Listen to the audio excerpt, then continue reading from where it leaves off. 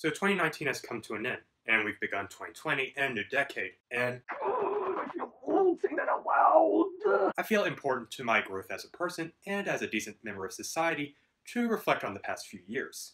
Suffice to say, a lot has changed us, both as individuals and as a culture. Some of these things were good, some of them were bad, and others were merely exploited for money. One of the most notable changes being the rebirth of superhero content. Now, this isn't to say that superheroes weren't a thing for almost a century now. Mighty Batman Comics, all new legends blaze with all... I'm trying to get up there in time, Spider-Man.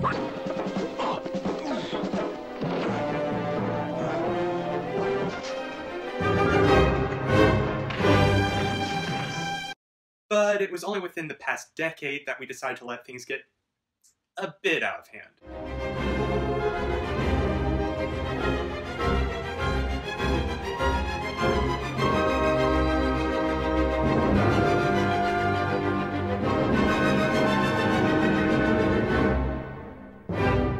Just a little.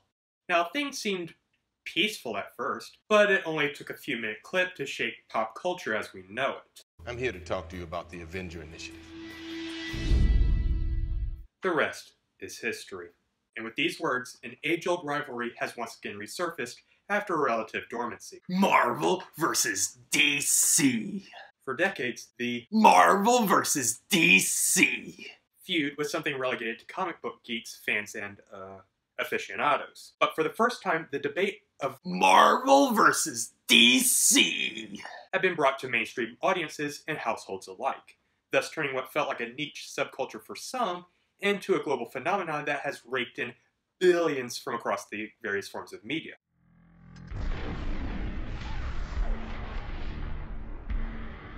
It's safe to say that under Disney's control, Marvel started a cultural phenomenon that would dominate the next decade, whether we liked it or not. Over the 10-year gap, there has been 40 movies, 28 TV shows from various studios, networks, and production companies based on these characters.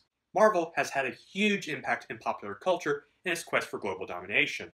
On the flip side, we have the once dominant DC industry begin to lose its spot on the entertainment totem pole after decades of complacency. Kicked aside, they would become the stuff of jokes and would be stuck playing a game of catch-up with the MCU over the next 10 years. And thus, these two rival companies, who maintained a somewhat healthy respect for each other, Fuck Marvel! Were launched into a new cultural war that would span across the various forms of the media realm. A war fueled by us, the fans. Movies, TV shows, video games, and cartoons would be produced en masse to feed the hunger of the fan bases. So as we wind down the decade, I have to ask, is there a winner to this Marvel versus DC debate? Is one truly superior to the other? To do this, I'm going to look at the highlights from the various forms of superhero content that have been released between the 10-year gap from the end of 2009 and the arrival of 2020. Those various forms being any cartoons, live-action TV shows, movies, video games, and comics of importance or significance that were launched during this time. And just to note, when I say importance or significance, this can be either something good or something bad. While I have an understanding and basic knowledge of some of this content, I don't have experience with all of it. As a result, I am going to be using various review websites as references, but interjecting my own opinions into the mix while being as close to fair in respects to both franchises. I will address any of the more interesting controversies that I feel are worth talking about, and believe me, there are plenty of them. But I'll also omit any of those clickbait topics that have popped up here and there because we don't dignify absurdities with coverage. I know a lot of websites have already posted content similar to what I'm doing here. Articles that describe 5 things Marvel does better, 5 things DC does better, ultimately concluding in some sort of stalemate where one side isn't necessarily better than the other in the long run. That they're both great and there's nothing wrong with liking both of them. And if the articles won't say as much, you can bet your bottom dollar it'll be mentioned a few times in the comment sections. That when we're all having fun, we're all winners.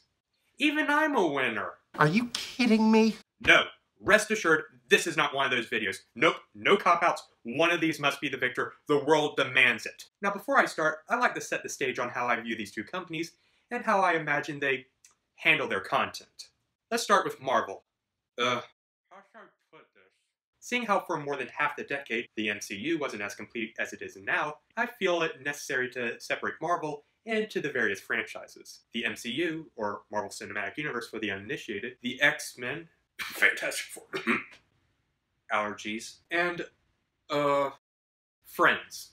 The MCU had a plan from day one, and it was going to accomplish it with or without the X-Men or Friends. Whether Kevin Feige planned on the MCU to be as big as it is now, to have lasted as long as it has, or if they did have to wing it a few times is ultimately irrelevant for the most part. But point is, they were, and remain, very consistent to what they set out to do for its shows and its movies. DC, they didn't have a plan for things moving forward, trying desperately to play catch-up with Marvel, and as a result, they just seemed to start spitballing ideas, in hopes of finding something that stuck. Naturally, not the best business plan, especially when a horde of angry fanboys are demanding that you do better, and how much you suck as a result. Though pleasing some people. And as a result of this, a lot of DC content is all over the place in terms of quality, aesthetics, design, and results. And while many people can write this off as a failure and move along, I'd say, Hey, sit your ass down and pay attention. it's this diversity of ideas and concepts that sets DC apart from Marvel. So it's Marvel's consistency versus DC's variety. Now that that's all taken care of, let's take a look at the highlights, the controversies, and whatever Captain Marvel was. This is Marvel versus DC. Oh yeah, no theme song.